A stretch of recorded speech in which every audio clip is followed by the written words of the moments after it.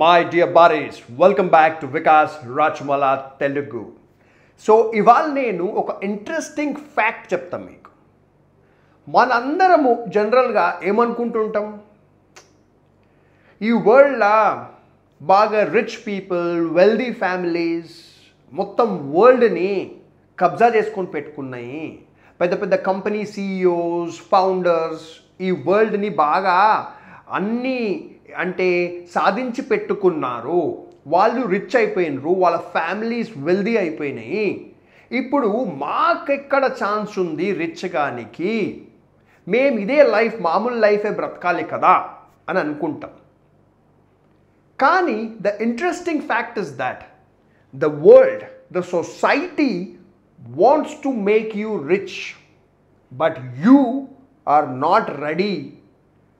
You don't want to become rich. మీరు అనుకుంటుండొచ్చు, ఏమంటుండ్రా భయ్యుడు, ఈ world wants to make us రిచ్చా, అట్లెట్లా, and we don't want to become రిచ్చా, అట్లెట్లా అని మీరు అనుకుంటున్నారు. Correct. The fact is that ఈ world is ready to pay any amount of money to people ఎవరైతే వాళ్లకు అవసరం ఉన్న సొల్యూషన్ ప్రొవైడ్ చేస్తారు, వాళ్ళకి అవసరం ఉన్న ప్రోడక్ట్ అనేది ఇన్వెంట్ చేస్తారు. ఈ వరల్డ్లో ఎవ్రీ ఫ్యూ ఇయర్స్కి ఎలాంటి సిట్యువేషన్ వస్తుందంటే, మనకు ఒక కొత్త ప్రాబ్లంకి సొల్యూషన్ ఇచ్చే ఆపర్చునిటీ వస్తుంది, కొత్త ప్రోడక్ట్ ఇన్వెంట్ చేసే ఆపర్చునిటీ వస్తుంది. ఇప్పుడు వీళ్ళందరూ ఎవరైతే బాగా రిచ్ వెల్దీ అయిపోయినరు, వాళ్ళంతా సింపుల్ ఒకటే పని చేసిర్రు, సొసైటీకి ఒక సొల్యూషన్, ఒక ప్రోడక్ట్ అనేది ప్రొవైడ్ చేసిండ్రు. ఇప్పుడు ఫర్ అన్ ఎగ్జాంపుల్, నా లెఫ్ట్ హ్యాండ్లో ఎప్పుడో ఫ్రాక్చర్ అయ్యింది, బొక్కిరిగింది, అది 10 years అయినా హీల్ కాలేదు, ఇంకా నొస్తుందనుకో ఈ బొక్క. ఎవరైతే దీనికి సొల్యూషన్ ప్రొవైడ్ చేయగలుగుతారో, ఎవరైతే దీనికి ఒక మెడిసిన్ అనేది ఇన్వెంట్ చేయగలుగుతారు, వాళ్ళకి నేను ఎంత డబ్బు ఇవ్వనికి కూడా రెడీ ఉంటా. నా దగ్గర ఉన్న ఆస్తి కూడా ఏమన్నా అమ్మి వాళ్ళకి ఇవ్వనికి రెడీ ఉంటా. ఎందుకంటే నా బొక్క డైలీ నొస్తుంది, నాకు నొప్పి అవుతుంది, 10 years అయింది, దీనికి నాకు ఒక సొల్యూషన్ కావాలి. ఈ సొల్యూషన్ ఎవరు ప్రొవైడ్ చేసినా నేను వాళ్ళకు డబ్బు ఇస్తా. Got it? సో ఈ వరల్డ్లో people are ready to pay money. ఈ వరల్డ్లో మనం ఒక చిన్న ఎగ్జాంపుల్ తీసుకుందాం. We are always ready to pay money and watch a very interesting movie కదా. ఎవరు కూడా ఒక మంచి ఇంట్రెస్టింగ్ మూవీ సినిమా తయారు చేయగలిగితే మనము 100 రూపాయలు ఏంది టికెట్, 500 రూపాయలు టికెట్ ఇచ్చి కూడా ఆ సినిమా చూడడానికి మనం రెడీ అవుతాం. వై? బికాజ్ అది ఒక ప్రోడక్ట్, అది ఒక ఎంటర్టైన్మెంట్ బేస్డ్ ప్రోడక్ట్, దాన్ని సినిమా అంటారు. మనం రెడీ. ఎవ్రీ వీక్ కూడా ఎక్సలెంట్ సినిమా రాని, RRR లాంటి మూవీ, RRR లాంటి మూవీ ఎవ్రీ వీక్ వచ్చినా మనం పోయి చూడడానికి రెడీ అవుతాం, మనం డబ్బులు కట్టడానికి రెడీ ఉన్నాం. So we are ready to pay, but someone has to create that product, someone has to create that solution. So మనము ఒక మిడిల్ క్లాస్ లాగా ఉండిపోయినాము అంటే రీజన్ ఏంటి? మనమే, ఈ వరల్డ్ కాదు. World wants to make you rich. ఒక్క మంచి సినిమా మీరు తీయగలిగితే మీరు చాలా రిచ్ అయిపోతారు. ఒక్క సొల్యూషన్ మీరు ఈ వరల్డ్కి ప్రొవైడ్ చేయగలిగితే, for an example OYO founder Riteish అతని పేరు. సో అతను ఒక 12-13 years క్రితం ఏం ఆలోచించిండంటే, అరే ఇండియాలో ఇన్ని లాడ్జులు ఉన్నాయి, లాడ్జులు అంటే చిన్న హోటల్స్, 10 rooms, 20 rooms, 30 rooms ఉన్న హోటల్స్ ఉన్నాయి. ప్రతి ఒక్క టూరిస్ట్ స్పాట్లు ఉన్నాయి, షిర్డీలు ఉన్నాయి, తిరుపతిలు ఉన్నాయి, ప్రతి ఒక్క జాగల గోవాలు ఉన్నాయి. కానీ హైదరాబాద్కి ఒక మనిషి షిర్డీకి పోతున్నాడు, ఆడ సింపుల్ మిడిల్ క్లాస్ ఒక హోటల్ రూమ్ కావాలా 1000 రూపాయల 1200 రూపీస్లా ఫ్యామిలీతో పాటు పోయి ఉండాలా అని అనుకుంటే మనకు ఎట్లా తెలుస్తుంది?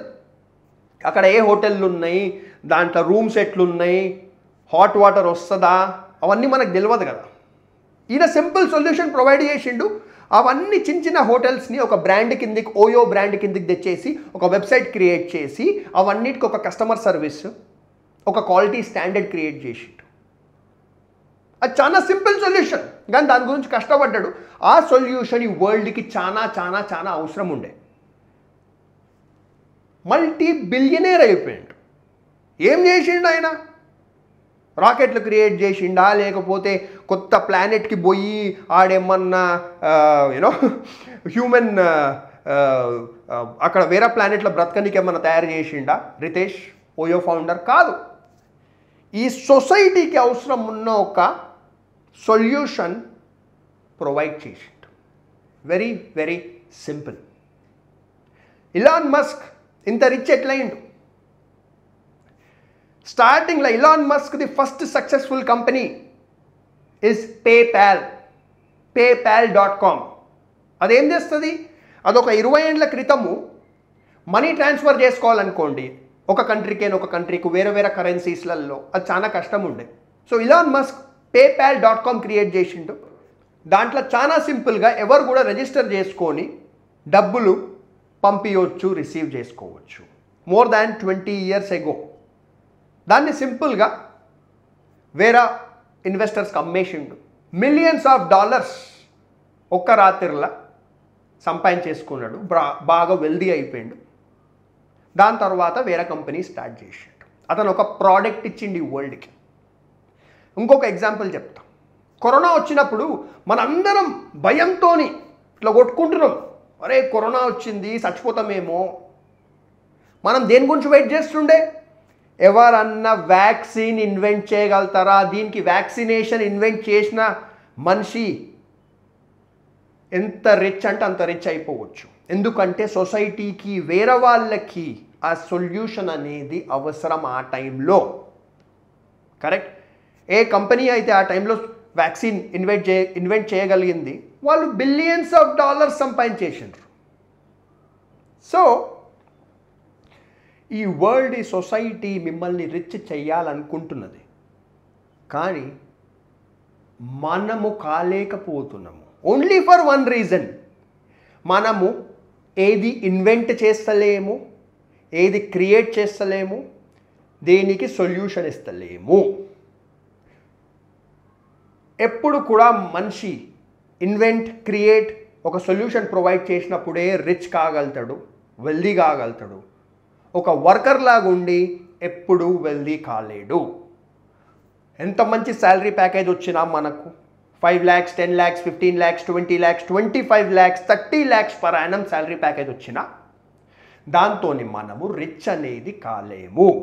ఎందుకంటే ఇవాళ ఈ ఇయర్లో 25 lakhs శాలరీ ప్యాకేజ్ వస్తే నెక్స్ట్ ఇయర్ ఆల్రెడీ ఒక 20%, 25% అన్ని రేట్లు పెరిగిపోతున్నాయి. కాబట్టి మన శాలరీతోని మనం ఎప్పుడు రిచ్ కాలేము. ఇప్పుడు ఒక మాట చెప్పండి, మీరు జాబ్ ఎందుకు చేస్తున్నారు?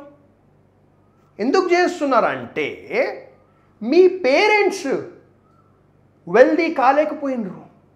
ఇది వినడానికి చాలా హార్ష్గా ఉంటుంది, కానీ మీ పేరెంట్స్ వెల్దీ కాలేకపోయినరు. మీకు ఒక బిజినెస్ సెటప్ చేయడానికి క్యాపిటల్ ఇవ్వలేకపోయారు. క్యాపిటల్ అంటే పెట్టుబడి. అందుకే మీరు జాబ్ చేస్తున్నారు. Correct? That is the fact. కానీ అప్పుడు మీ పేరెంట్స్ ఒక 30-35 years ago ఇండియా అలాంటి ఆపర్చునిటీస్ లేకుండే. ఇండియా చాలా పేద కంట్రీ ఉండే అండ్ గ్లోబలైజేషన్ అంత లేకుండే. అంటే ఇక్కడ ఒక ప్రోడక్ట్ క్రియేట్ చేస్తే దాన్ని వరల్డ్ వైడ్ అమ్మే అంత టెక్నాలజీ అప్పుడు లేకుండే. కానీ ఇప్పుడు అన్నీ అవైలబుల్ ఉన్నాయి.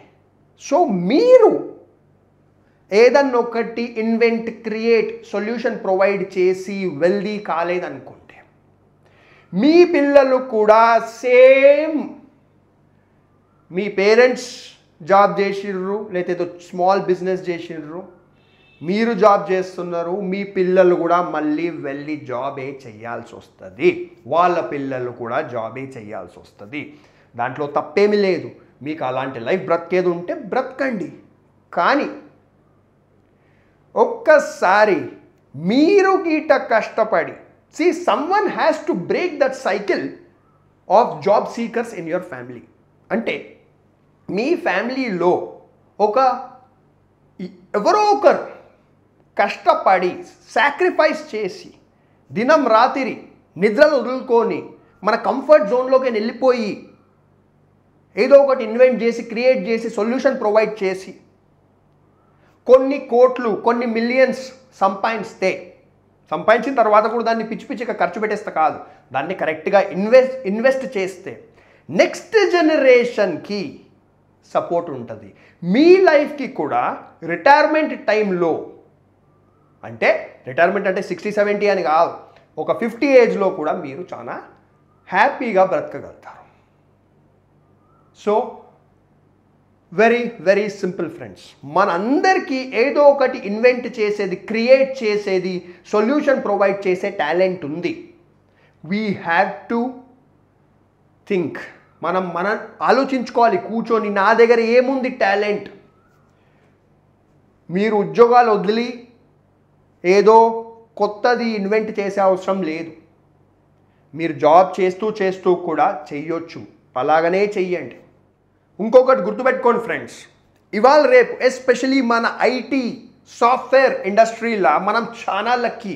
మనకు సాటర్డే సండే ఆఫ్ ఉంటుంది. ఇంకా పైకేని ఆనెస్ట్గా చెప్పాలంటే మనం పెద్దగా కష్టపడతలేము కూడా. కంప్యూటర్ ముందు కూర్చుంటున్నాం, పని చేస్తున్నాం, బ్రెయిన్తోనే పని చేస్తున్నాం, కానీ ఫిజికల్గా పెద్దగా కష్టపడతలేము. సో మీ జాబ్ పని అయిపోయిన తర్వాత ఈవినింగ్స్ కూర్చొని టైంపాస్గా ఐపీఎల్ చూసుకుంటా, సీరియళ్ళు చూసుకుంటా టైంపాస్ చేసే కంటే everyday evening I will be that person who will make my family and next generation wealthy అని ఏదో ఒకటి క్రియేట్ చేయడానికి ఆలోచించండి. సాటర్డే సండే రాగానే ఎప్పుడు బయట తిరుక్కుంటా లేకపోతే దినమంతా పండుకుంటా కూర్చుంటే కాదు. సాటర్డే సండేలా ఒక్క దినం ఎంజాయ్ చేయండి, ఒక్క దినం ఏదో ఒకటి ఇన్వెంట్ చేయడానికి ఆలోచించండి. బిల్ గేట్స్ ఒక చాలా మంచి సేయింగ్ అన్నాడంట. ఏంటంటే, if you were born poor it is not your fault. If you were born poor it is not your fault, but if you die poor it is your fault. If you die poor it is your fault. మీరు poor ఫ్యామిలీలో పుడితే అది మీ fault కాదు, కానీ మీరు పూర్గా చచ్చిపోతే, మీ next జనరేషన్ని కూడా పూర్గా మీరు వదిలేస్తే అది your fault. So thank you friends. మీకు నా గురించి ఇంకా తెలుసుకోవాలా అని ఉంటే సింపుల్గా డిస్క్రిప్షన్లో నా లింక్డ్ఇన్ ప్రొఫైల్ ఉంది, నా ఫేస్బుక్, ఇన్స్టాగ్రామ్ అన్నీ ఉన్నాయి. And my name is Vikas Rachamalla. నేను హైదరాబాద్లో ఉంటాను. I'm 38 years old. నాకు మల్టిపుల్ స్టార్టప్స్ రన్ అవుతున్నాయి. అండ్ నేను ఒక ఫుల్ టైమ్ జాబ్లో కూడా ఉన్నాను in the information technology industry. And well మీకు బిజినెస్ గురించి, అసలు బిజినెస్ అంటే ఏంది, ఎట్లా స్టార్ట్ చేయవచ్చు, what is the procedure, entrepreneurship గురించి తెలుసుకోవాలంటే నేను ఒక కోర్స్ కూడా క్రియేట్ చేసిన, vikasrachamala.com. vikasrachamala.com ఈ వెబ్సైట్కి వెళ్ళి మీరు ఆ కోర్స్లో ఎన్రోల్ కావచ్చు. అండ్ మీకు నాతో పర్సనల్గా మాట్లాడుకోవాలా అని ఉంటే regarding anything, life, relationships, career, business, job, anything, నాదొక కన్సల్టింగ్ ఫర్మ్ ఉంది, onewaytolife.com. సో onewaytolife.comకి వెళ్ళి మీరు నాతోని మాట్లాడవచ్చు. అక్కడ ఒక కాంటాక్ట్ ఫామ్ ఉంటుంది, కాంటాక్ట్ ఫామ్ నింపితే నాతో ఒక టైం మనము ఫిక్స్ చేసుకొని మాట్లాడవచ్చు. సో సబ్స్క్రైబ్ చేయండి, లైక్ చేయండి, ట్రై చేయండి. చచ్చిపోయే ముందు మనం అచీవ్ చేసినామా చేయలేదా అది వేరే మాట, కానీ కనీసం ట్రై చేసినాం రా భయ్, బాగా ట్రై చేసినా కాలేదు అని సాటిస్ఫాక్షన్ అయితే ఉంటుంది కదా. So try it. Thank you, take care, bye.